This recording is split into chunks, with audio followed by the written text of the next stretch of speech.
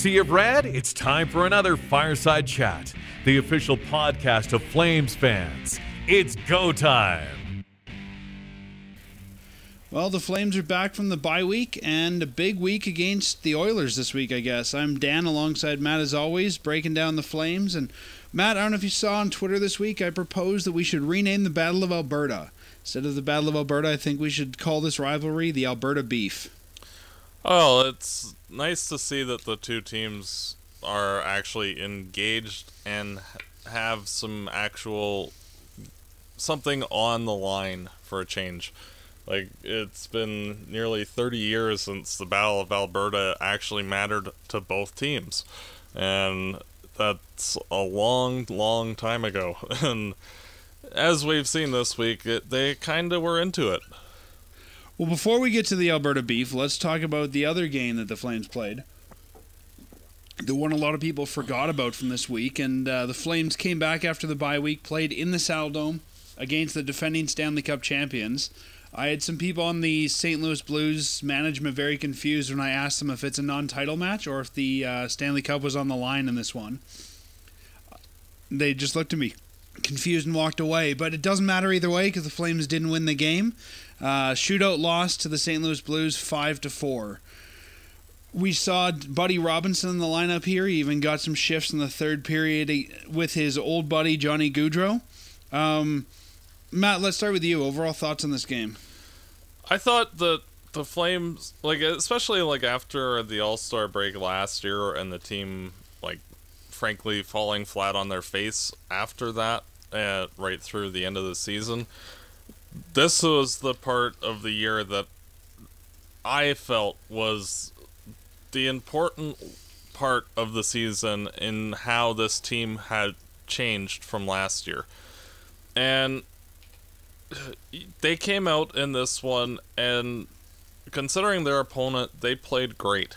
And, the goaltending was a little suspect in this one, which is unfortunate, but, Cam Talbot kind of gave up a couple of not-so-good goals, but that happens, and the Flames still, though, persevered and managed to get a point out of it, and frankly, they should have won this game, but, it is the defending Stanley Cup champions, so, if you get a point out of that, you're kind of A-okay with that. The Flames got 2 power play goals in the first from Tkachuk and Monahan. Buddy Robinson looked good all night in this one. We also got to see Mark Jankowski score, which is a rarity this year. He got the 4th Flames goal. To me, I thought the team looked okay. They looked like they had some drive. They just looked like a team that had been off the ice for 9 days. Yeah, I can see that, but just on the tactical basis, they seem to be more engaged overall and not the same inconsistent group that we've seen for large portions of the season. And it seemed like they had cohesion throughout the lineup. It wasn't perfect by any stretch, but it was a lot more of what you saw when this team was actually good last year.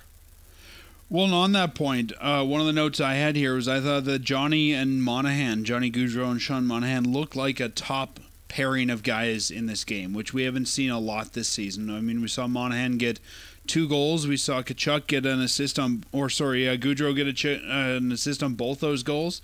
I thought those guys were in top form here.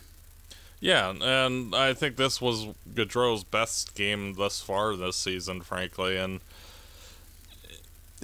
moving forward, this team will need more performances like this where they're playing a cohesive game up and down the lineup, and it shows that this team still does need to acquire something if they do want to actually compete in the postseason, and that because of the fact that Buddy Robinson got slotted into Gaudreau's line for pretty much all 3 of these games, and Derek Ryan was also on the first line. Yeah, it's one of those where you need another legitimate body to play in the top 6 at this point, and on the right side. And like whether you go bargain basement hunting with getting a guy like Kovalchuk or something more, you can't have like insert random guy, whether it's Robinson or any of the farmhands, as the right winger and actually expect to do anything in the postseason. Not as high up in the lineup as this team needs. No, like, and that's not to say that Robinson wasn't good. Actually, I thought he was fantastic in all three of the games for what he brings. It's just that if he's above your third line, you're not going to do a damn thing. And, and that's not a slight to him. It's just that talent-wise, he's not on the same level as everybody else. And I do like his presence. He's a big physical guy with foot speed. And to me, like, as long as he can keep that up and play adequate defensively, he should be in the NHL for a while. Yeah, we'll see. We'll talk a little bit more about Buddy Robinson later. I have some thoughts there as well. Anything else about this game you wanted to cover? Not really. I thought that the Flames acquitted themselves rather well in this one. I thought we saw St. Louis start to really battle back in the third, and I was pleased by how the Flames held their own. Yeah, and like that's with the Flames, like they need to learn how to win games like this one, where because like especially in the postseason, if the Flames make it that far, like it's a battle, and there are no easy opponents. Like, as we saw last year, we were number 1, they were number 8, and we lost. And, it's... In order for Calgary to actually progress and, maybe win a playoff series or, heaven help us, actually, go on a run, they have to actually learn how to win these tight-checking physical games, and they played rather well. It didn't end up working for them, but this was a far better performance than we've seen in a long time against a higher caliber opponent. I think when you're playing the Stanley Cup champions coming off your bye week and you can squeak out a point, you're doing pretty well. Yeah. Would have been better if we won, but yeah, at the end of the day, meh. Well, before we move on to the next game, let's go to some dressing room audio that we got from this game, talking to a couple of players about their thoughts on how the team did here. The Calgary Flames were back in action after a 9-day break. Goaltender Cam Talbot breaks down his thoughts on this game. I mean, you could tell that, teams coming off 9 days off aren't the sharpest, so you could tell that, there's some execution issues and, coverage and stuff like that on both ways, so I think coming out of the break, that's kind of what you expect, I guess. We got one big point, but we need the second. And Cam Talbot reflects on his game and how it compared to the rest of the team. About the same, tough start in the first. Thought I made a few good saves, but need to come up with a couple more there in the first to, keep it closer. And then, we did a great job in the second. Thought I settled down, and then thought I played a pretty good third, but obviously needed some saves in the shootout. And then Matthew Tkachuk broke down his thoughts on this game. Well, I thought the first bit of the game we were awesome. Then they scored, and then we got two more, and I actually thought we were played well up to that point. Then had a bad end to the first period, and then came out really good in that second period, and leading going into the third, and let up one early, and could have had another one let up, but thank God for the offside. And, they're a really good team over there. They're they're mature in the way they play. They've got a lot of older veteran guys that play, kind of that playoff hockey style. And once they made it 4-4, we didn't have many chances. 5-on-5, maybe a couple. And they had a majority late in the third. But I thought up until that 4-4 goal, I thought we played, solid enough to win the game. And then Johnny Gaudreau was asked to reflect on his thoughts on Buddy Robinson's game tonight and playing together in the third period. Yeah, I thought he was great. I loved playing with him in the third. When I was chipping pucks in, he was all over the puck, getting pucks back. Had a chance to bury there in the third. Made a great play to me, too, in the second. Should have buried that. I thought he was great tonight. I thought he did a really good job. And Buddy Robinson is asked if it's special to get another chance to play with Johnny Gaudreau after all these years.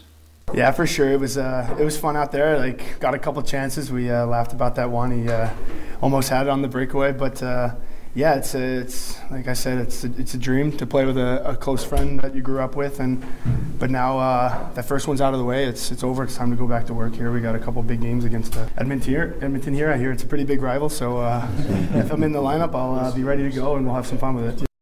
And lastly, just Buddy Robinson giving an analysis of his game and how he felt playing his first game in a Flames jersey.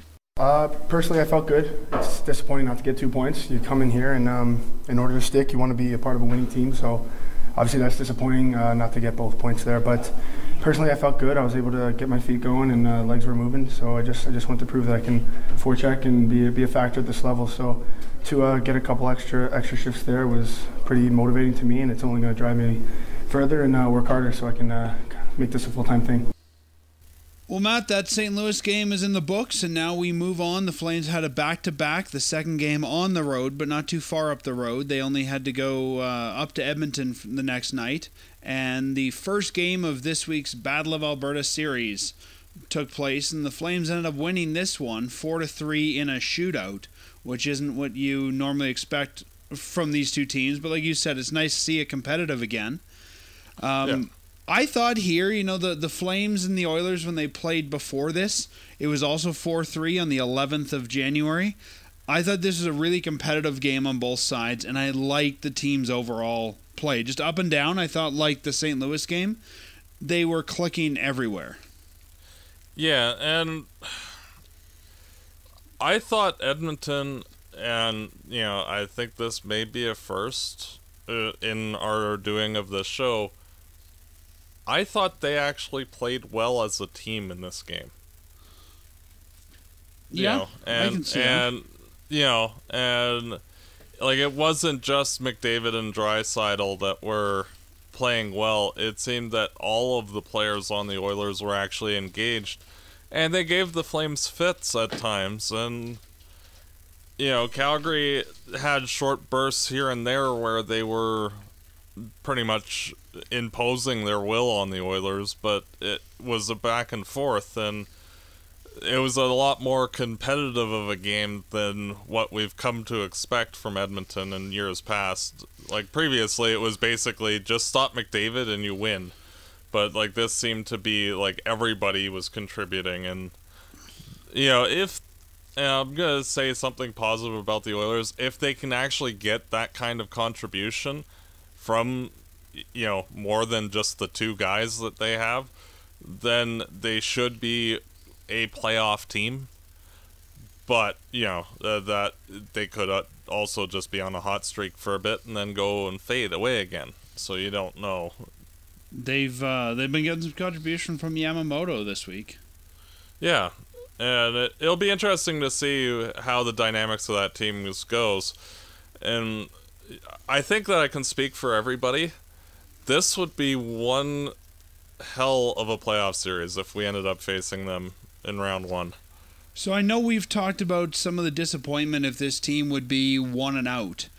Do you think it would lessen the blow or worsen the blow if we were one round and out against the Oilers?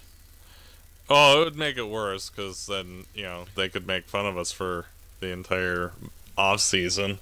But at the same time, it'll be a good series. Like sometimes we're not really. I don't want to say not invest in the series, but we're against a team that's just like Colorado, that's there, that we really don't have any emotional investment in. Yeah, well, the problem is that frankly, if the Flames were to play the Oilers in the playoffs, from what I'm seeing of this team right now, I think the Oilers win that series in 5 games. Because I don't think that the Flames actually have it in them to up their emotional interest beyond, and I don't see the Flames winning that series at all, and I think they'd get embarrassed similarly like they were a year ago. Yeah, I don't know if I'd say 5, but I definitely think that there's a possibility for the first time in a long time that the Oilers could end up winning that series. Yeah. And I think that the only time that the Oilers would have won a series was that year that they made the playoffs and we didn't.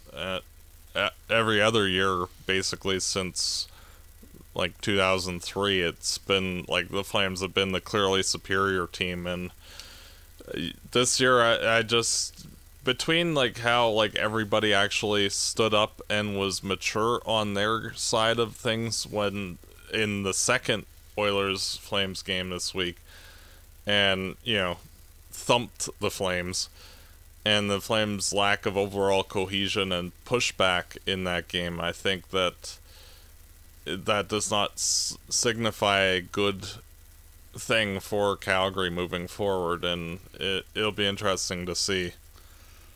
Well, let's talk about the game that I wanted to avoid talking about. I wanted to sort of forget this one existed, but Saturday night the Oilers came back down our way for the home and home series, the next round of the Battle of Alberta, and not a great result for the Flames here. I think this game will be remembered for a long time for the goalie fight that we saw, but the Flames get trounced 8-3 in this game, and as Captain Mark Giordano said, they were down by 2 before the ice had even dried. Yeah, and it is what it is. Like, it's frustrating, but like this team just was not seeming to be prepared at all. Well, and it surprises me because 72 hours before when we were in Edmonton, even the St. Louis game, this team looked so good. I mean, yeah, there were some issues, but the team looked good, and it just seems like almost a Jekyll and Hyde scenario. Like, what happened over 3 days? Yeah. Well, it's like the Flames acted like, and this has been one of those things that the Flames seem to do a lot lately, is that if they're going up against a lesser opponent, or in this case, an opponent that they just beat, it's like, oh, well, we beat those guys, or they just outright suck. So we don't have to actually try, and then they lose. And, like, we saw this right before the All-Star break, where they were going up against 2 really bad teams and the Toronto Maple Leafs, and they lost to the 2 really bad teams, and they beat the Toronto Maple Leafs. And it's like they didn't, oh, well, these guys suck because they're way down in the standings, and no respect for the opponent actually being there.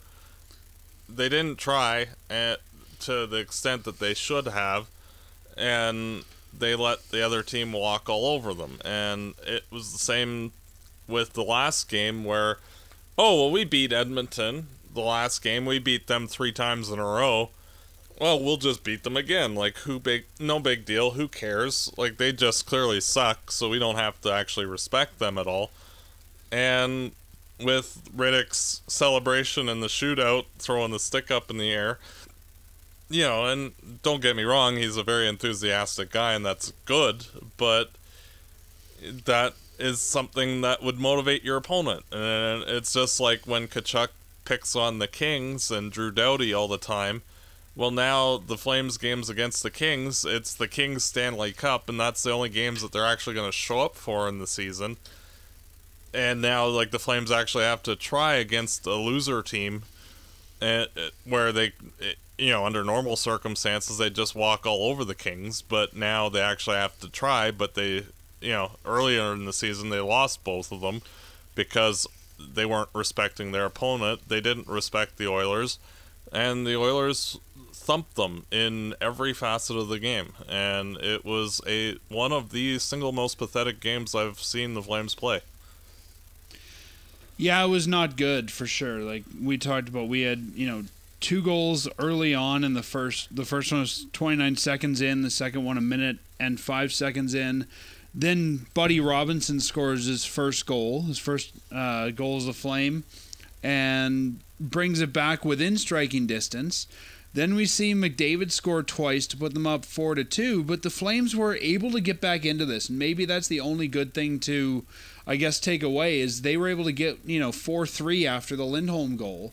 And even if you talk to the captain after that, he said, you know what, I think at that point we were within striking distance, and once again they let the game get away from them. And I don't know if it was just the emotions, but you could see in this one, especially near the end, that the Flames were running out of gas. They just seemed like they didn't have anything to give anymore, and they were just getting frustrated. I mean, I probably would too if I was down, 7-3, but they were just getting frustrated by the end.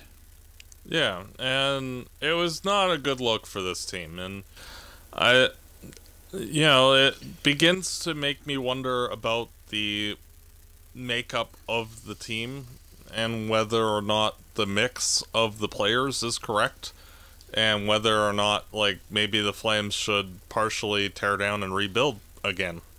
Like, that's how, and that's not, it's not just off of this one game. Like, this entire season has been a cluster of, like, what are you doing? And, like, it seems that, like, a whole bunch of the players are not invested in the games and are just going through the motions and not putting themselves in positions to actually be successful or generate the offense that is needed. And, like, everything just seems completely disjointed, where nobody, like last season, the Flames' defense, for example, was one of the highest scoring defense groups in the NHL, and now, like, we're right down near the bottom in that. And, like, none of the defensemen are actually activating or joining the rush like they were.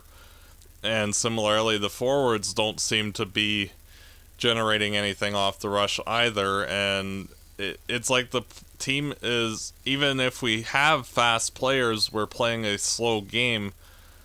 And, like, it's like they're just locked in the same, like, disjointed mode that they were in the playoffs last year. And, like, it seems like none of the players on this team have learned anything from any of the many errors from the All-Star break last year. And you begin to wonder, like, how do you fix this? Where, like, do you just, like, write this season off, whether we make the playoffs or not, and then just try to, band-aid it for next season? Or, do you go on a more, like, full-scale realignment of this roster? And it's... Well, Matt, before we get there, let's just finish off this Edmonton game. I'd love to have that conversation, but let's finish off this Edmonton game. We do have some audio from some of the players and from the coach. So let's play that here, and then we can come back and talk about maybe some of the disappointment with the roster. The Flames lose 8-3 tonight in the Battle of Alberta at the Saddle Dome against the Edmonton Oilers. Let's go first to the captain, Mark Giordano. Mark, what were your thoughts on this game? Oh, I mean, it's 2-0 before the floods even dry out there, so we're chasing the game all night. I actually thought when it was 4-3 we had a good chance of getting back in this one and making it a game, and then a couple breakdowns later it's 6-3. So we allowed a team that thrives on offense and putting pucks in the net. We allowed their best players to really feel it tonight, and that was the difference. They got the lead early and never looked back. They when they're getting chances, they're a really dangerous team, and we didn't do a good enough job of eliminating odd man rushes and zone time. It felt like they had a lot of space out there tonight. Mark, what are your thoughts on what happened at the end of the second period there? Well, it was just a emotional game.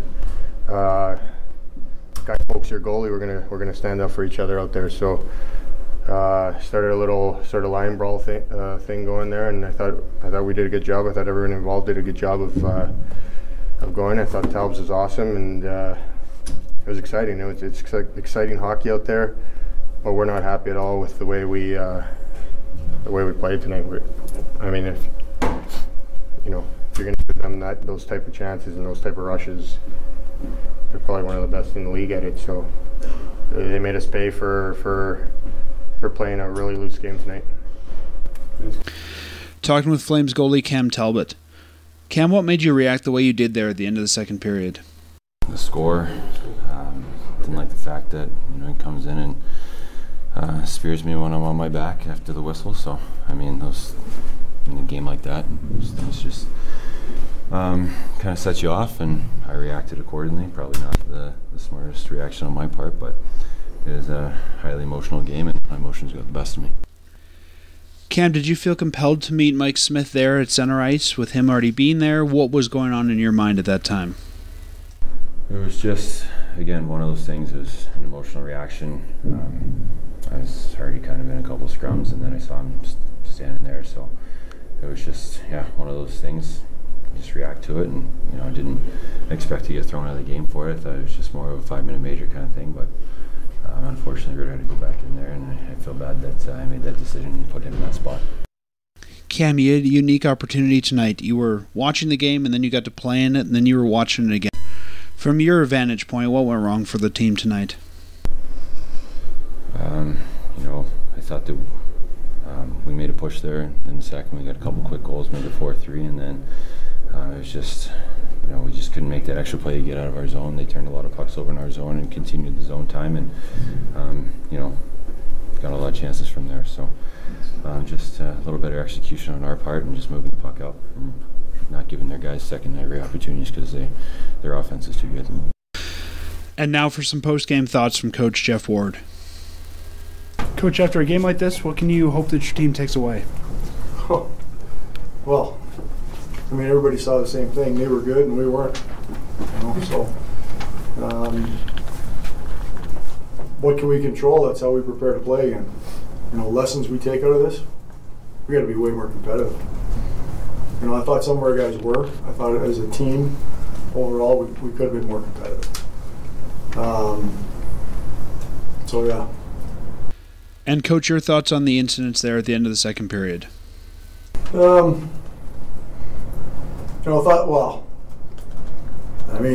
must have taken some, I haven't talked to him, but, it looks like the whistle had gone and the guy was digging at the puck. He took exception to it, and then away you go. It's like, throwing a spark on dry tinder. What can you say? At that point, he's pissed off. It's probably good that he was. I know where it goes. Coach, as a whole, was your team pissed off enough tonight? Well, you'd have to ask them that to get a real answer. It didn't look like we were. It looked like some of our guys were. But collectively, I thought we needed to be way better. Looking at the score, it would look as though goaltending was the issue for your group tonight. Do you feel like your team gave your goalies what they needed here? No, not at all. We had some breakdowns in our own end. I didn't think we were very good early at the front of our net. There was a lot of goals where we didn't execute what we needed to execute on the defensive side of the puck. And they took advantage of it. The first two goals were directly us. And you're 2 shifts into the hockey game, you're down 2-0, you're chasing the game. So right from that, we needed to be way more cognizant of what was happening on that side of the puck. And it's at this time of year, defense gives you a chance to win. Tonight our defensive game was exposed a little bit, and it put us behind the 8 ball early. Well, Matt, as you could hear the coach echoing a lot of our sentiments, not sure what's going on with this team.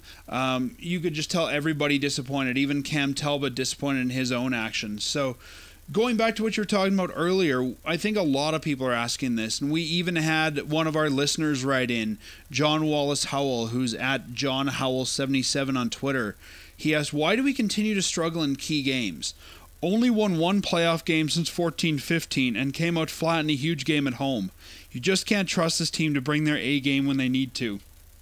And that kind of echoes what you were talking about earlier, Matt. So, yeah, we could blow it up. Yeah, we could do some of the things you're mentioning, but what do you think is at the root? What's causing this?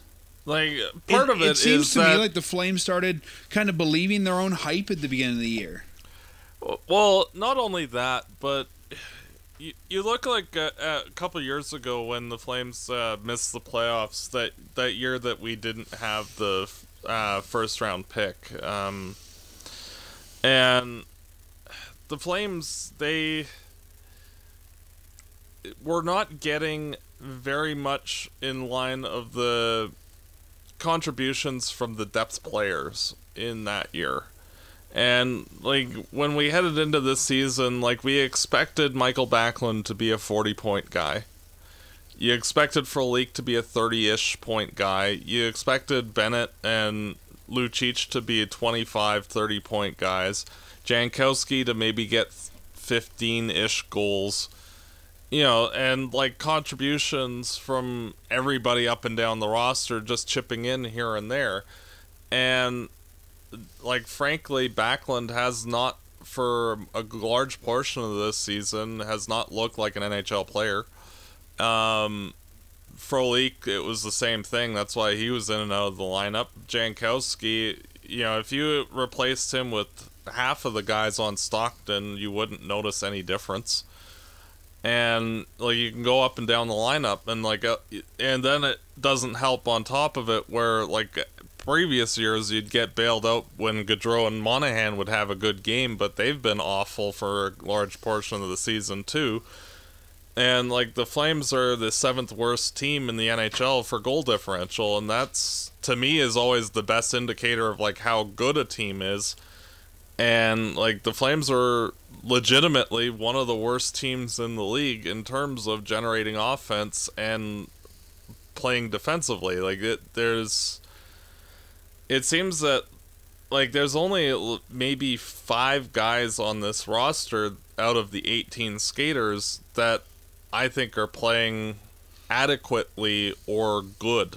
And, you know, it's hard to win very many games when you only have, like, a third of your lineup actually performing at a level that they should be based on both where they are in the lineup and what they're getting paid. And I think when you say performing, you're talking about performing consistently, right?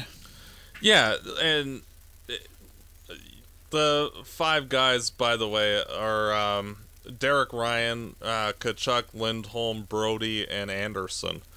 And, like, those guys have all been playing at a level that you would expect them to play at. And they've been fairly consistent throughout the season. Even Tkachuk has struggled lately, so, you know, that's not ideal, but it's frustrating because, like, when you have, like, the rest of your lineup where, like, Gaudreau and Monahan are severely underperforming. Backlund is a shell of himself. Like, at this rate, like, he's more of a 4th liner with how he's playing. Lucic is a press box guy, and, like, there's just too many guys that are just playing as if they should be bought out, frankly. And that's how bad a whole bunch of the players on this team are playing, and it's hard to move forward when, like, in years past, like last year, what was the strength of this team is that, like, say Gaudreau and Monahan are not playing a top-end game, you could throw the second line out, then the third line out, and the fourth line out, and they'd all be contributing in their own way. And they'd have positive energy, and sometimes they would score, and they would be the ones driving the offense.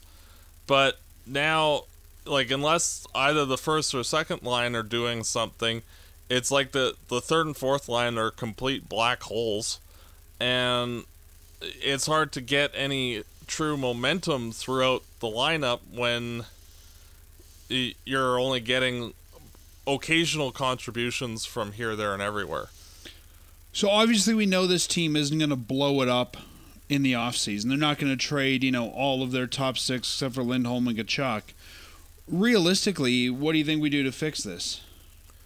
Well, to me, like, I never like trading good players, period, unless you're getting another equally good player in return. Like, just trading Gaudreau for prospects and draft picks, that is stupid, frankly, because you're not going to end up, most of the time, the players and prospects that you get back, you might get a second or third line player for Gaudreau, and at the end of the day, that doesn't really even help you at all. So, like, unless you're trading Gaudreau for an equivalently talented guy, then fine, but it doesn't realistically make sense, nor do trades like that actually happen too often.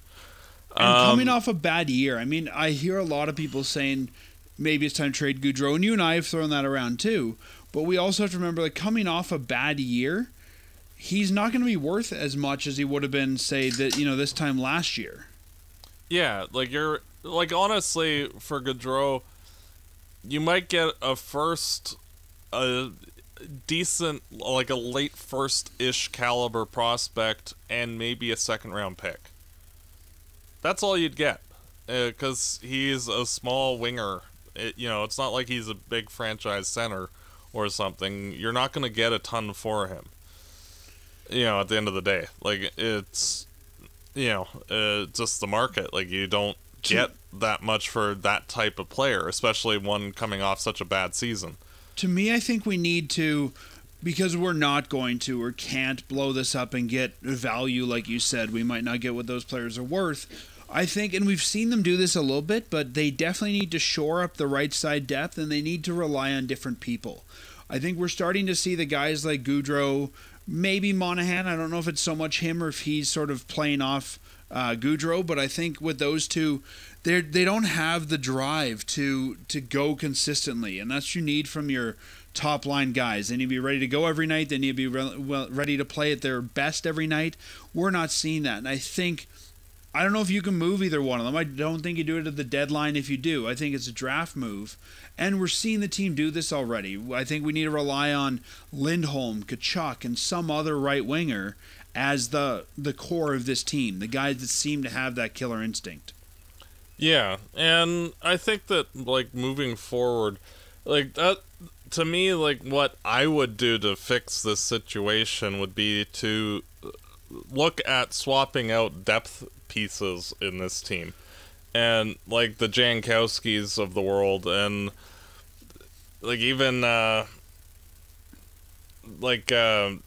you look at guys like Backlund, move him out, and even if you're just getting similar guys, and like even on the back end, like moving Hamonic out, and maybe even TJ Brodie at the deadline if the Flames go into seller mode, like say the next few weeks are bad, and they slide out of a playoff spot, then it might be seller mode, and like cycle some of those guys out of the lineup, and instead, like, just even getting like a different version of the same guy.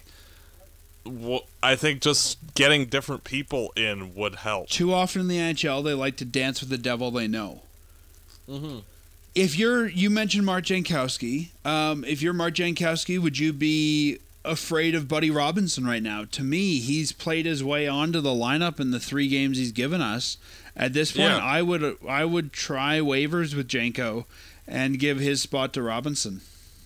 Well, I would wait just because I think that you could include Jankowski in any number of trades.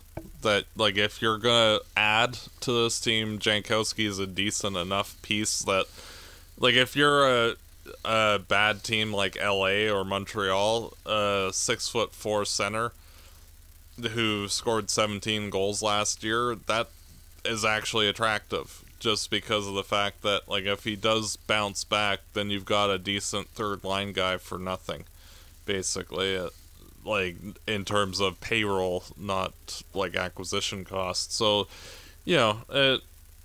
we'll see. But, like, honestly, with how Jankowski and even Lucic have played this year, if you inserted the name of, I think, 7 or 8 forwards from Stockton, I don't see that you would do any worse than what they have this season, and frankly, I think you'd get better results from a good portion of those players.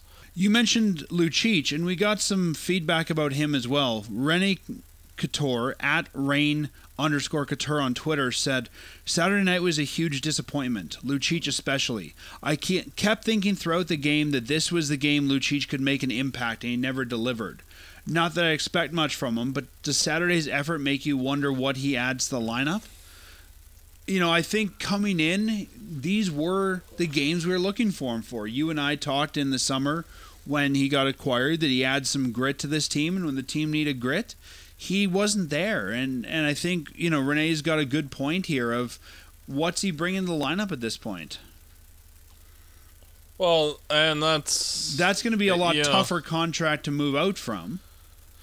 Yeah, and honestly, I think that the Flames are stuck with that one for at least until July 1st of the year prior to his last season.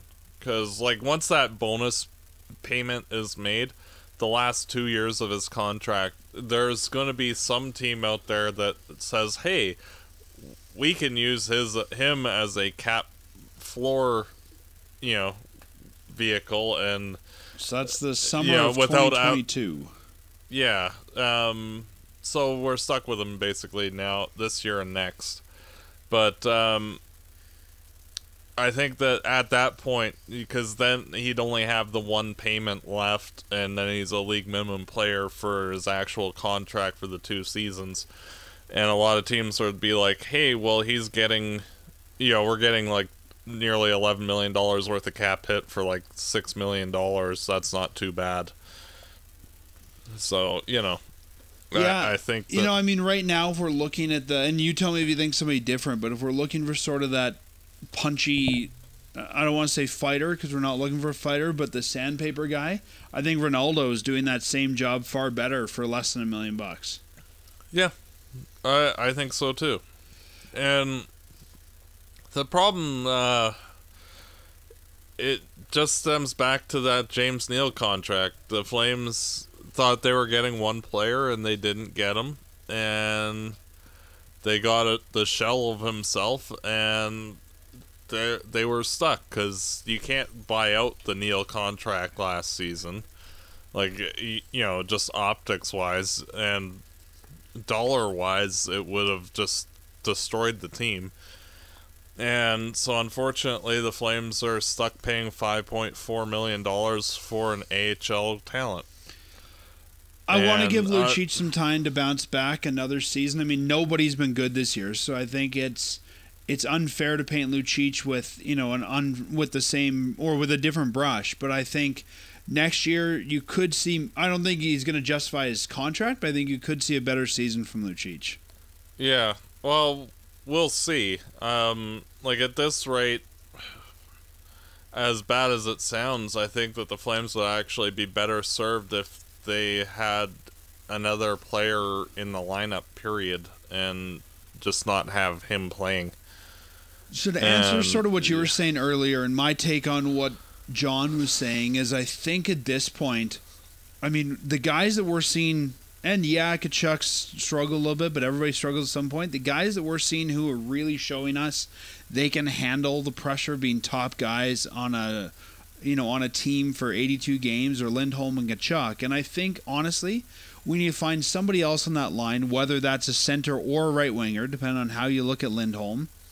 And I think we need to start looking at Gaudreau and Monahan as depth pieces, as middle six guys. And I think if we can do that, this team can position themselves a little bit better to find the right people to take this team long term. I think that at this point, Gaudreau, Monahan have not shown us they're the guys this team can ride all the way to a Stanley Cup. And I think if we can start looking at our lineup differently and acquiring complementary pieces to Lindholm and Tkachuk, not to Gaudreau and Monahan, I think that's how this team's going to get better results. Yeah, and I think that the Flames will, in order to take that next step, the Flames, I believe, are going to have to find additional top six players, whether that's internally, having guys like Dubé and Peltier turn out, or acquiring anybody, frankly, that's a top six forward. But it doesn't really matter. I think if you look at Gaudreau and Monahan as, second line guys, then I think the ability to trade them just, from a fan perspective becomes that I don't want to say they become more expendable, but they're not your top two players, which are always hard guys to trade. At this point, honestly, if we can find a team who's willing to give us, I don't want to say equal value because I don't know if you'll get it, but a team who's willing to give you an NHL top 6 guy for Gaudreau, I'd pull the trigger. Yeah, so would I. Even if you just kind of swap him for a right winger somewhere, I could see doing a deal, and I think the return might make sense if we did Gaudreau and something for a guy like, to Philadelphia for one of their wingers. Who's the guy I'm thinking of? Hold on, let me look him up. What division are they in? I think that Philly, he wants to go to Philly, Johnny does. I could see them doing that deal for a guy like Konechny or even Voracek. And I think you could make a Konechny deal work. Yeah. Who's a right winger. But if we're looking at Lindholm, Tkachuk as sort of the guys to ride, I'm not convinced at that point they need a right winger. I think Lindholm is your right, Tkachuk's your left, and you need a solid center for those guys. Yeah, and that's the problem, though, is that it's hard to find those guys, period. That's why, Lindholm as a center makes more sense, just because it is so difficult to get a legitimate top 6 center. And they've been playing Tkachuk on the right, so I know you're a big fan of bringing in Taylor Hall. You could theoretically bring Hall in and do Hall, Lindholm, Tkachuk on that line if that's what you wanted to do. Yeah, that could work, and there's all sorts of permutations. For wingers, I'm not one that, I've never been one to say, oh, well, just because he's a left shot, he needs to be on the left side. To me, the wingers are always interchangeable, just because there's always far fewer right-handed shots than left-handed shots anyway, so you couldn't even do that normally anyway. But the team, I think, just needs to get some additional talent and get some more youth in the team as well, and that's why, for me, I don't know, this team all season has looked bad, frankly, and I think that in order to do, what I think needs to happen, I think they need to start, a mini rebuild of the lower lines, because they're going to need to get a lot of good pieces for the third and fourth lines moving forward, and as well as a couple top 6 But I don't players, think we have much to give for those. You're going to have to just sort of either sweep up UFA extras or build from internal. Yeah, and that's why I would almost be wanting the team more to be on seller mode to try and get some assets and just punt this season. And because frankly the Flames only have maybe 6 prospects that are any good at this point, and it's hard because you can't really say, oh well, this guy for sure is going to be an NHL player, and it also makes it difficult to make a trade either, because of the fact that the only asset that you have are draft picks, and the Flames frankly have too many holes to be able to bandage them up with the amount of prospects they have. We'll talk more about trades as we get close to the deadline, but I'm almost thinking at this point, Johnny, as you mentioned, might not be the piece that gets you the most. I'm thinking the team's almost better to move Brodie for a forward, because it's generally easy to move defensemen for forwards. Let's say bring in a middle 6 centerman, and then in the offseason trade Monahan for picks or someone lower down in the lineup. I think centermen are easier to get value for, and especially a bigger centerman than Gaudreau. I think that might honestly be the way to do this, is get rid of Brodie for a top 6 guy. I'm even looking at, say, a team like Toronto. If you could move Brodie for Kapanen and a pick or something, I know he's a right winger, but that solves your right wing issue. I just think that moving Brodie for ideally a centerman or a right winger, and then looking at moving Monahan for some sort of value at the draft might be the way to go. Yeah, I could see that. I think this team just needs to... I don't necessarily want to move Monahan, but if you look at him and Gaudreau as probably the best trade pieces we have, I think it might be inevitable. Honestly, I would rather do the first part that you said, Brodie for Kapanen, or insert center right winger of that general caliber.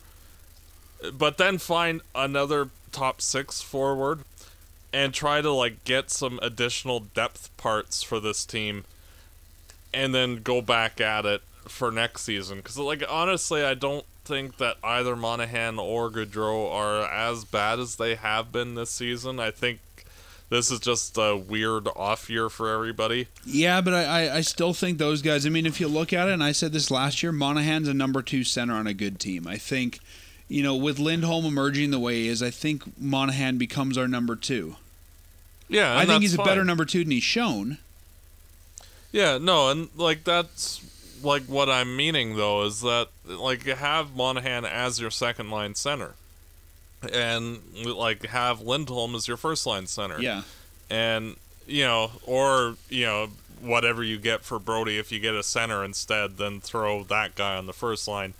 But you look at teams that generally are competitive, they usually have 2 first lines, frankly. And I think that if the Flames could get 2 legitimate other players for Tkachuk, Lindholm, and Monahan and Gaudreau, in addition to rearranging deck chairs on the depth parts, I think this team is fine. Shillington has played better. Valimaki should be good to go for at least for next season, and I think he should be able to contribute a little bit this year. And between all of those things, I think this team could rekindle the magic, so to speak, for next season. It's just that the Flames have to cycle some deck chairs out. And similarly, moving Backlund, you mentioned Brodie for top 6 forward. Similarly, Backlund's a very decent 2-way center. I think at this point you have to eat some money on Backlund. Yeah, but you could probably get a decent young defenseman or good defensive prospect, or even draft picks for Backlund, and you could kind of swap Brodie for the forward you want and swap Backlund for the defenseman you want, cycling the deck chairs on both those parts while actually improving your team overall. See, and I think one of the issues the Flames are going to have building depth from within is we haven't had a lot of picks in the last couple of years because we moved them for Hamonic or Hamilton. So I think you could even make the argument that maybe you trade Backlund for some picks and just try to, because if we're starting to bring guys like Godden up or Phillips up, that leaves the cupboards very empty. So I think that there might be something to be said of let's just move Backlund for some picks, or let's move Hamonic for some picks and sort of rebuild that way too. I think that there's centers that might be available on July 1st. I think a guy like Charlie Coyle you could get for a decent price who might be a better fit there. Yeah, and there's all sorts of different ways you can get that, what you need.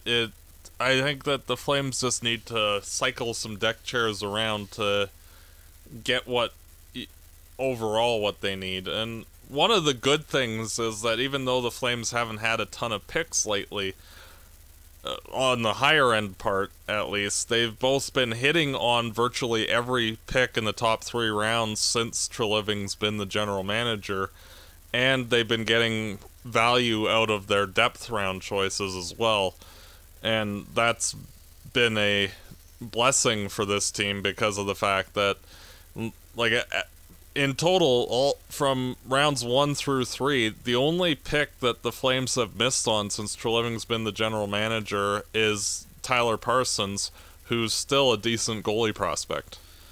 And like every other player's in the NHL. Well, I think Parsons' thing is he's just got to stay healthy for us to be able to evaluate him. Yeah.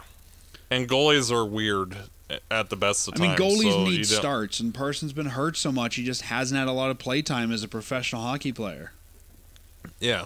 So, but literally every other top 6 or first 3 rounds of picks that the Flames have made since 2015, each one of those guys has made the NHL and is actually contributing. So that's a good thing. And like if the Flames can acquire more picks regardless with their seemingly more improved scouting group, that they can translate any of those additional picks into talent, period. And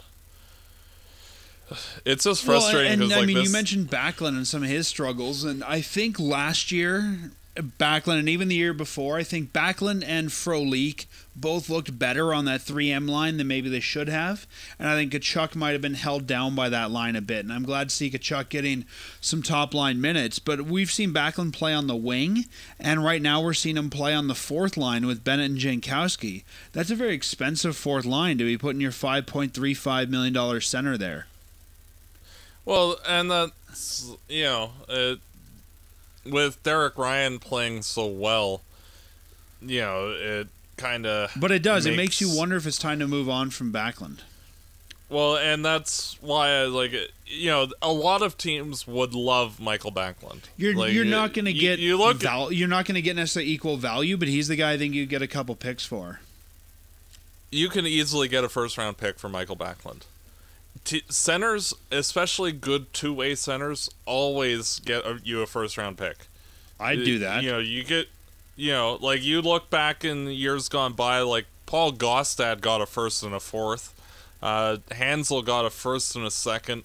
Like there's a lot, anybody that's has a similar profile to Mikael Backlund, you're getting a first plus. And, that's why whether the Flames get a draft pick for Backlund if they were to trade him, or get a good young defenseman instead, which that's the way I'd kind of go for myself. I'd try to snag that defensive guy. You want that Fox kid?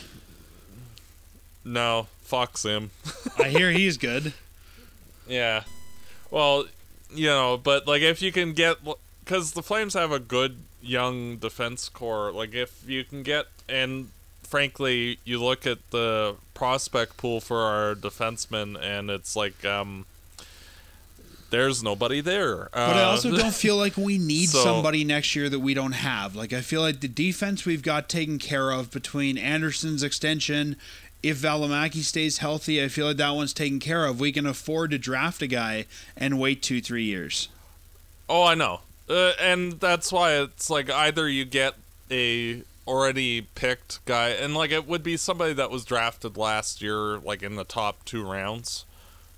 That's what I would be expecting, or just drafting the guy yourself.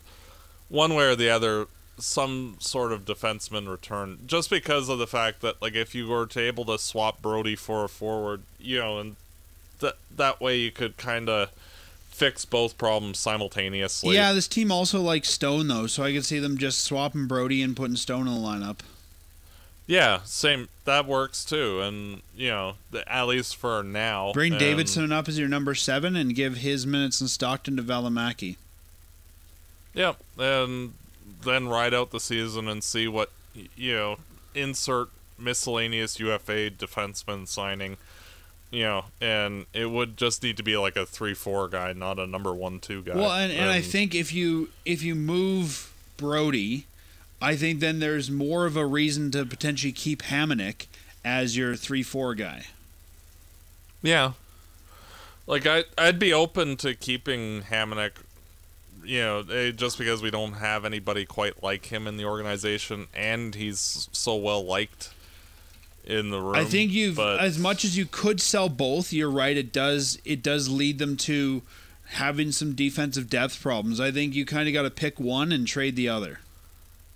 Well, alternatively, if you're just going, say the Flames struggle the next few weeks and just they're out of the playoff spot and they just decide to sell, then by all means, get rid of both. Deal with it later. Sell, yeah, and, a third pairing of Stone and Davidson, yeah, that's ugly, but at that point, who gives a crap?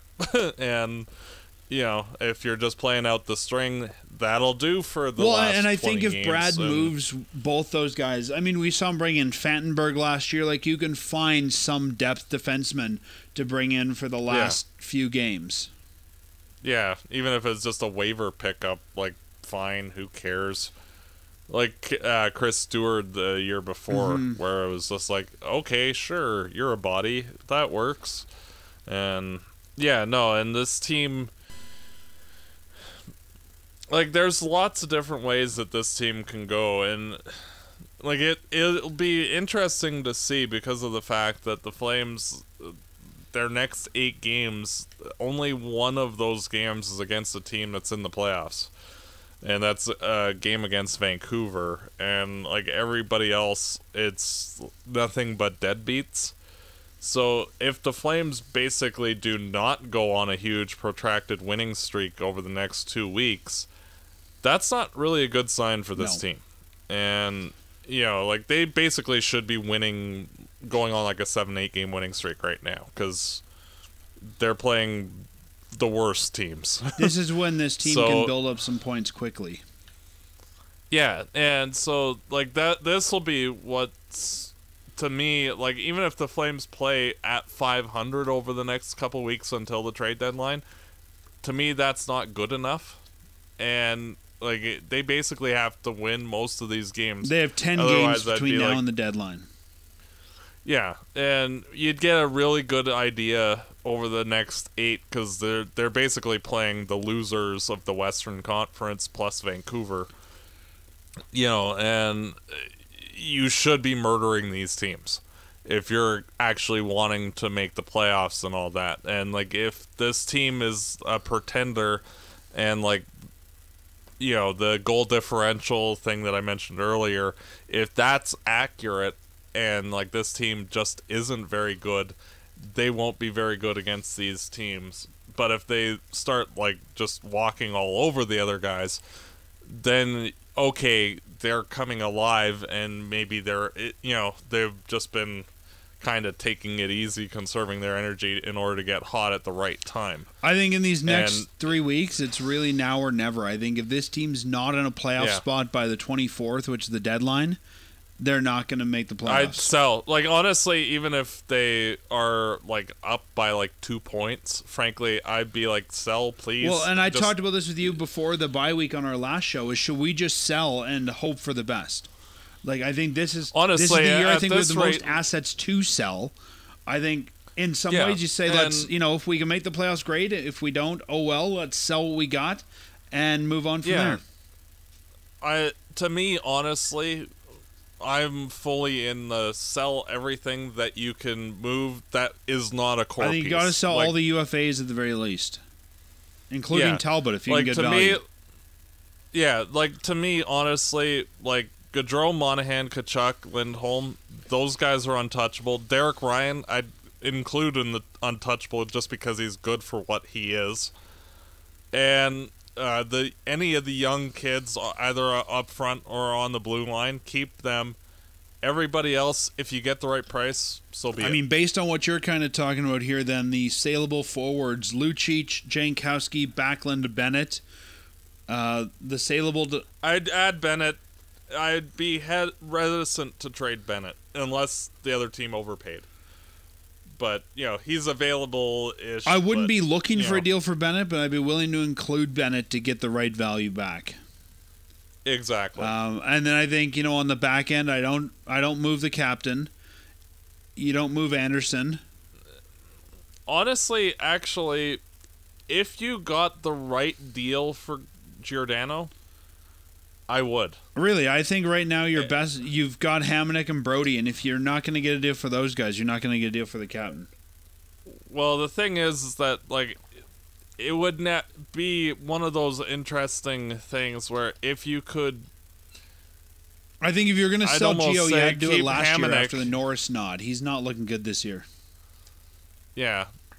Well, it's one of those where if the right, like if you got a good, like 2 firsts or, equivalent prospect to be 2 firsts for Giordano, you have to look at it at least. And, To me, the captain's untouchable, Anderson's untouchable, and Hannafin's untouchable on the back end, which leaves you Brodie, Hamonic, Stone. Nobody wants Stone, so Brodie, Hamonic. And I think you've got to shop Talbot around, as much as I don't like saying it because he's a good goalie. I mean, if you can get value there, he's on a 1-year deal, move him and bring Gillies up. Yep, I agree. Another thing I was just thinking about as you were mentioning that, as much as I know where you're coming from on some of these guys saying, well, don't get picks, go get a prospect, we've also seen what Treliving can do with picks. And I think for him, picks just another currency. I would have no problem in some ways taking a pick over someone else's prospect and then letting him go wheel and deal at the deadline, the draft, but then still have draft picks. Like, let's say we could get 3 firsts and he wants to move 2 of them. Hey, we've still got a first. Yeah. Well, exactly, and like you look in 2015, the Flames had a first, 3 thirds and 3 seconds and 2 thirds, and they were able to package one of the first and 2 of the seconds for Hamilton, and then traded the 2 thirds to get the pick that ended up being Shillington. So they ended up walking out of that draft with Hamilton, Shillington, and Anderson, and. Well, you just got half your defense core for the next 10 years. And I think that, like, if the Flames were to go the route of getting a whole bunch of draft picks, and frankly, like the James Neal pick, that's going to be an additional third for this team. So, like, we're going to have at least 4 picks in the top 3 rounds, and if the Flames can, say, make that 6 or 7 or 8, that would be even better. Yeah, I wouldn't necessarily expect them to make all the picks, but it gives them currency. No, and like that's why I would be more on the sell mode just because of the fact that the Flames don't really have anything in the prospect system outside of Peltier and Yellison, I guess, on the back end, and then long shots like Phillips and I think Patterson Phillips and a handful of other guys are not necessarily long shots. I think they're bottom 6 guys. They're probably pretty much shoo-ins to be bottom 6 at some point. Yeah, what I'm meaning by long shots is long shots to be like top end guys, like like a Gaudreau level pick or anything. Another reason like I think like this might be the right year to sell, especially in the West. Everyone's so close. I think there's going to be a lot of buyers and no sellers. I think, you'll get LA selling, you'll get, Montreal selling, but I think there will be a huge market for buying, and I think you might be able to get more than some of these guys are worth this year. Yeah, well, like, if you look at, like, the Eastern Conference, the teams that are, like, clearly out of it, Montreal only has basically Kovalchuk that they would be wanting to sell. The Rangers have Kreider and nothing else that they wouldn't want to be keeping. Buffalo doesn't really have anything that's expendable. Ottawa doesn't have anything that's expendable because they sold that all last year. New Jersey, they already sold Hall. They have only got prospects and mediocrity. And Detroit has nothing because they only have like 20. There's a lot of depth on those teams. If you're looking to acquire depth, I think you'll be able to do that. Yeah, like if you want a 4th line guy, yeah, sure, but that's not like most teams have those guys available, but like Calgary actually has legitimate middle 6 and higher end defensemen, and none of the other teams that are in the lower end seem to. Well, and a lot of those that. lower end teams, their pieces are UFAs, so they could, like, I could see somebody going after Duclair or Nemesnikov at Ottawa as rentals. But if you're looking for something that's, that's higher end, especially on the back end, I think Calgary would have the best high end defenseman to sell. I think LA might move Muzzin as a UFA rental. They did last year, didn't they, with Toronto? Is he in Toronto now? Oh, Yeah. you're right. Yeah, my bad. So, I mean, Toronto, sorry, that's what I meant. Toronto could move him because he's on the last year of his deal, like LA did last year. But I think that and Toronto's in the playoffs. They probably wouldn't do it. I think teams would want him, but I think that team's going to the playoffs. So, unless, Winnipeg, if they're not in, could be an interesting seller, but I think Calgary could have the best high-end defenseman available. And because there's nobody selling, I think you could probably get more than these guys are worth. Yeah, and that's another reason why I'd be wanting to test the market, because of the fact that everybody's in the market, basically. Because, even, you go into, Nashville, who's 11th right now, they're only 4 points out of a playoff spot, and, they have 3 games in hand on Arizona. So, there's only 4 teams in the West and 5 in the East that are clearly out of it, and even those teams are not very good other than San Jose, but all their important pieces are injured, so that's why part of the reason why the Sharks are bad. So it's one of those where Calgary, if they decided to sell, they'd mop the floor with it because of the fact that they're basically the one-stop shop, and they could make out like bandits. Here's an interesting... We'll talk more about the trade as the deadline comes up, but just poking around the league right now, tell me what you think of this. If Calgary were to sell one of their defensemen, I can see a team that's pushing in the East being the Islanders. I don't think the Islanders part with Eberle, though I think that could be an interesting pickup. What if you could get Josh Bailey off of them? That'd be interesting. Right? I mean, the Islanders, they've got crappy defense. They've got Leddy and Pollock, Taves and Mayfield, Dobson and Boychuk. I'm surprised Boychuk's still around. Yeah. I could see them wanting a top-end defenseman. Oh, yeah, for sure. And, their defense is just merely adequate. There's not really anything to write home about. And, Calgary would be a very good destination. And the thing is that the Islanders also have a number of high-quality prospects in their organization, too. So, I mean, if you could swing it, I'd do something like Brodie and Jankowski for either Bailey and Eberle and Del Colli. Yeah. Go out and get Eberle from the Islanders. Go out and get Hull in the summertime. You've got Talbot here. You got Lucic here. You can rebuild the Oilers. Oh, God. Edmonton Oilers South. But, I mean, and we'll talk more. But wouldn't that mean that we'd suck, too? Well, I don't know if it was the players. I mean, some of those players doing great elsewhere. Oh, I know. I'm just, But yeah, I think we'll talk more about some of those guys as we get close to the deadline. But I do think it's time to take a hard look, not at blowing this team up by any stretch, but I think on the forward side, changing your perspective of who the key guys are, and on the back end, really looking at what value we can get. Well, the thing is that I'll be quite upset if we go for a playoff run, hold all our assets, don't make it, or get blown out in 5 and lose the ability to get value from those guys. Yeah, that'd be...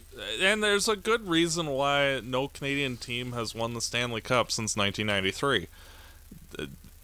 The Canadian teams all seem to rush and we gotta be competitive because our fans expect us to be in the playoffs, instead of doing things right. And you look at Boston, they had the success in the early part of the last decade, and they won the Stanley Cup against Vancouver and all that. And then they were basically in a similar spot that the Flames are now, where their team was kind of waffling, and not clicking properly. And so they ended up selling off a handful of pieces. They ended up being worse the next year, but then they bounced back, and now, like, they were in the Stanley Cup Finals last year. They're the second best team in the East and are a legitimate Cup contender again. And Calgary, I think, in order to take these next steps into not just being a playoff team, but a contending team, I think they need to manage their assets to the, and if something's not working, move it. And, like, Backlund and the defense core as it sits is not working correctly. So you can make adjustments, and even if you're not as good on paper with your defense core, but you can add on other aspects, like you can change the dynamic of the team and improve over the long term. And especially with the Flames scouting abilities, like, they've been really dynamite since 2015. Like, each draft has been really good for them pretty much. So, if they can learn to trust in themselves and their ability to find the correct talent to move this organization forward, I think that would be the ideal thing. And if Boston had selected better in that draft when they had the 15th, 16th, and 17th overall pick, they probably would have won the Stanley Cup last year. Because, Barzal and Konechny and Chabot were the next three picks.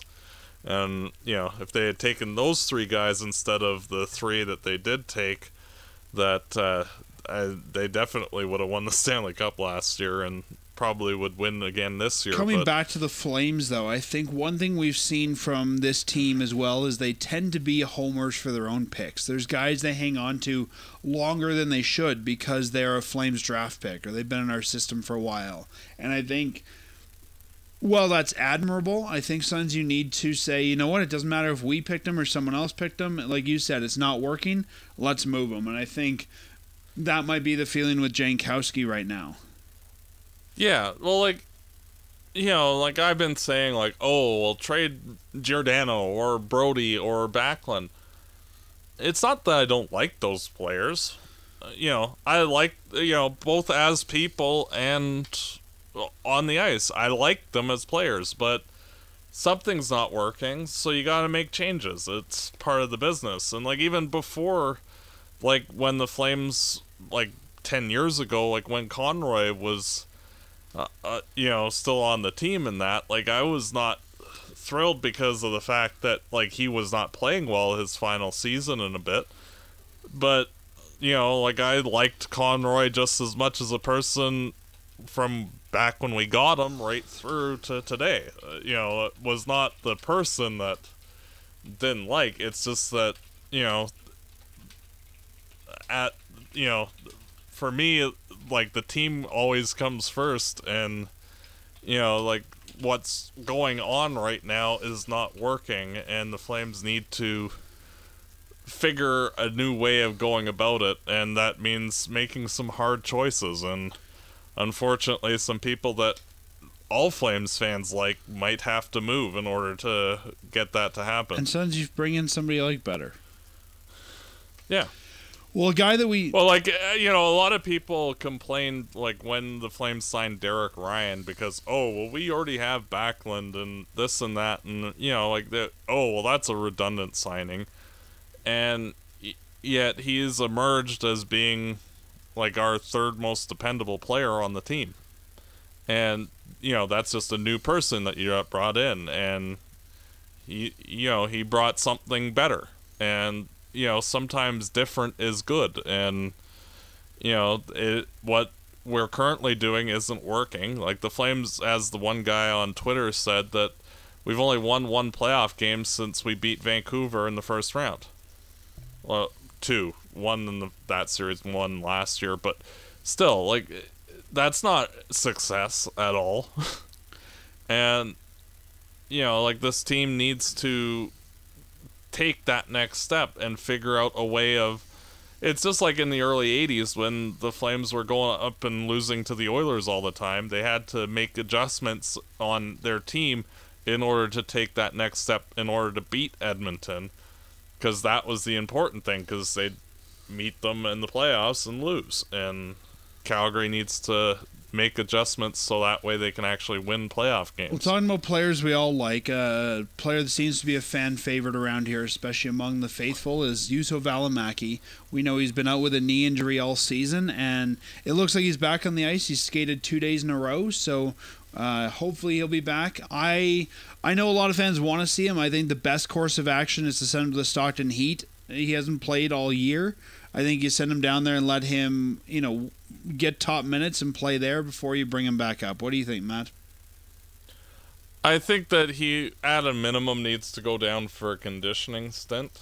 And I'd leave him basically until the trade deadline. You can clear and waivers, so you don't technically out. need him on a conditioning stint. No, I know, but throw him down there on that and see where he's at. Yeah, and if he needs to just stay down there, then you just leave him down there. But one way or the other, he'll be back. It's just whether that's sooner than later, or and if the Flames do sell at the deadline, and you get rid of Hamonic and Brodie, then he will be up here and playing, guaranteed. Yeah, but I think you got to start him off in Stockton. Yeah, I agree. Well, with that, we wanted to let everyone know about a fun event we've got coming up this week. You've heard Jeff Gregory on our show, the man who calls himself Stockton's Finest. He's getting called up, as he likes to say, this week. He and Mrs. Finest, his wife, are coming from Stockton to Calgary. So they're going from beautiful California to the snow here. And they're going to be in town on Thursday for the Predators game. They're holding a bit of a meetup before the game if anyone wants to go. It'll be at Bottle Screw Bill's Pub, which is downtown at 140 10th Avenue Southwest. He'll be there at 5 o'clock until they've got to leave for the game, and then they'll be back afterwards. I'm going to be there. I'll try to be there for most of the game, before and during and after. I think Matt's going to try and drop by for a bit somewhere in there. So if you guys want to come out and meet us, say hi to Jeff, talking about the Stockton Heat, we'd love to meet you. It's a great chance for our listeners to meet each other, come meet us, hang out. So Bottle Screw Bills starting at 5 o'clock until whenever the party ends. I guess it'll probably depend if the Flames win or lose, how late we all want to stick around afterwards. If it's another game like that Oilers game, I think we'll pay our tabs and get the heck out of there pretty quickly. But yeah, let's get together, let's hang out, and let's watch the Flames together. Matt, with that, should we predict that game and the rest of the game for the week and see how we think we're going to do?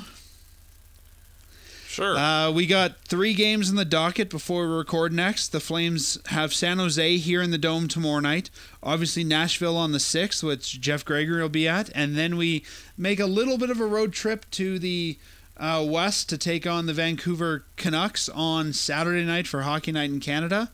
You and I are going to record before the San Jose game the following Monday. So we have San Jose at home, Nashville at home, Vancouver on the road. What are you going with? 2 points against Nashville. You think we win against Nashville and lose the other 2? Yeah. So that's a loss to San Jose and Vancouver. Yeah. I'm going to be a little more optimistic than you. I think they win San Jose because I think after that Edmonton loss, they need a win. And I think Ward's going to have them ready for that win.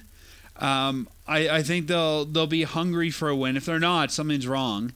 And I think they can beat Nashville, but I think they lose to Vancouver. I think it's going to be a tough road swing for these guys. They got 4 road games, but I think they can take these 2 at home. Yeah. It'll be interesting to see. This to me is the season, the next 2 weeks is because they're playing a bunch of really bad teams, and they should win at least 6 of the 8 games. Well, let's just break that down because you've mentioned that a few times for people listening who don't know the schedule. So if we take a look at where the Flames are at, they have, as we said, San Jose, Nashville at home. Then they go on a 4-game swing. Vancouver, San Jose, LA, Anaheim, all on the road. Then they're back here for Chicago, Anaheim. They get a 3-day break, and Boston at home. And then they've got, a 5-game road swing, I think? Detroit, Boston, Nashville, Tampa, and Florida going right into March. So only one back-to-back this month, LA, Anaheim. But yeah, you're right. A lot of subpar teams here. Yeah, like between now and the Anaheim game on the 17th, like there's a lot of really bad teams. Like it's basically all of the losers from the Western Conference plus Vancouver over the next 8 games. And yeah, there is a back-to-back and one of them's in the Honda Center, but still, like those teams are the teams that if you're going to be a playoff team, you have to just put these teams away. Like they're all bad.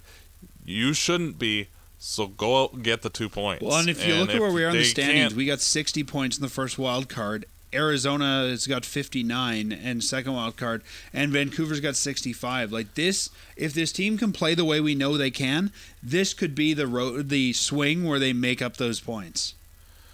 Well, like there was one stat that I heard today that, like, I had to actually go and look at it like in person on the standings and the schedule and all that. The Flames have played 52 games this season, and they have only won in regulation 17 times. Yep. Like that, you're only winning 1/3 of your games in regulation. Like that's really, really not good. And so, like, that's why, like, I've been leaning more towards selling because of the fact that, you know, like, this team has been bad and basically bailed out by the shootout and the overtime. But, you know, like, that's really not a good place to be in. And, like, the Flames have been largely lucky that, like, the rest of the Pacific Division is a tire fire as well. Otherwise, frankly, if this was any other year, the Flames are probably 12th or 13th in the standings right now. And, like, oh, we need a 7-game winning streak just to be relevant. And, you know, like, that's why this next 8 games is, like, the do or die of this season. Because, you know, like, they've been pretty horrible thus far this year. And, like, that's not good. And if they can get on a winning streak and take off, everything's fine. You know, we saw at St. Louis, they were the worst team in the NHL at, you know, like this time last year, a week ago. So, you know, you know, it's possible. It's just, well, in our last 10, we've gone 6-3-1, so we've got, 13 points out of that.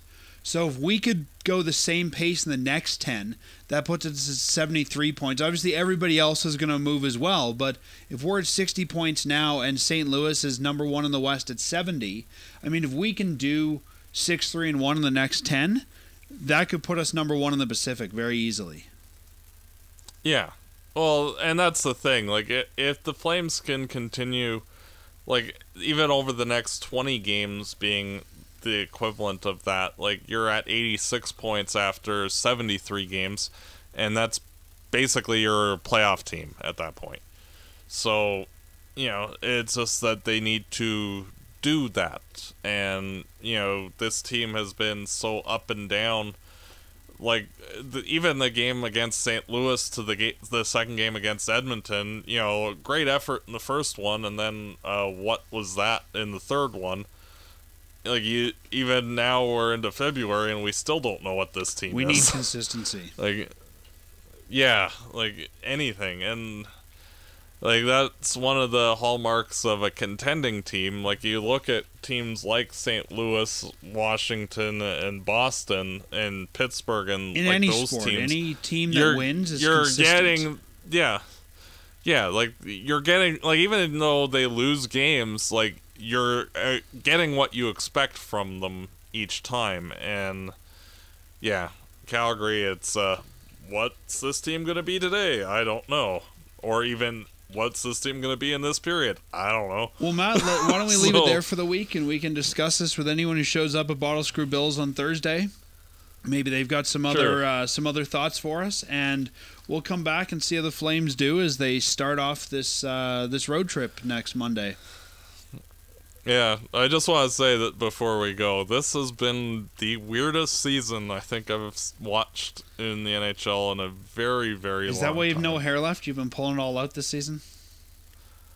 Oh, that went when I was 18, so, that was a long time ago. It's been a weird season for the NHL. It's been a weird season for the Flames in general. But I think, we do need to, as we talked about, capitalize on it while we can. And if that means moving assets, that's what we got to do. But we'll see how the team does in the next couple weeks. Well, and as always, go Flames, go. Fireside Chat is hosted by Dan Stevenson, co-hosted by Matt DeBorg. This episode produced and edited by Peter Marino. Fireside Chat is licensed under Creative Commons license. For full license details, visit firesidechat.ca.